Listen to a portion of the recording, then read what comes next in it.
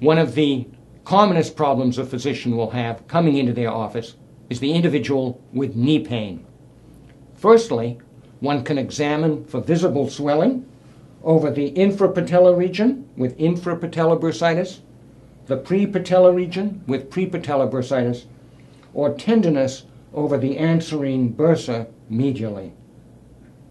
Another commonly involved area is the patellofemoral joint, which can be tested with patellofemoral compression, pressing the patella down towards the foot, simultaneously pressing down on the patella and asking the individual to contract their thigh muscle.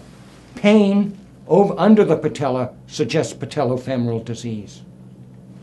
For the knee itself, it should fully flex without pain, and don't forget to look for full extension.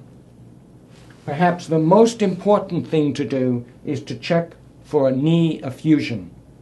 This can easily be done milking any fluid into the suprapatellar pouch, then bringing it down laterally while looking medially for a bulge, the so-called bulge sign, which will detect an effusion as small as 3 mLs.